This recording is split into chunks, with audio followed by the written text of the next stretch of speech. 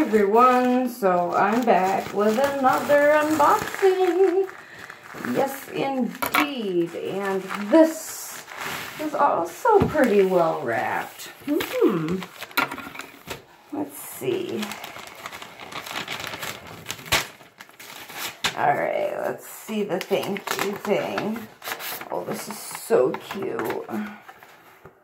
Oh, that is so cute. Okay, and this is well wrapped too. So, alright, I know you've already seen me unbox this, but it turned out someone stuck a Titanic and Illustrated History inside of this. And this one's a lot nicer copy. There we go. Ken Marshall's Art of Titanic. It's a real book. And this is my second copy, I guess you could say. Well, the first copy wasn't even really the right book, but this is the real one. The real Ken Marshall's Art of Titanic.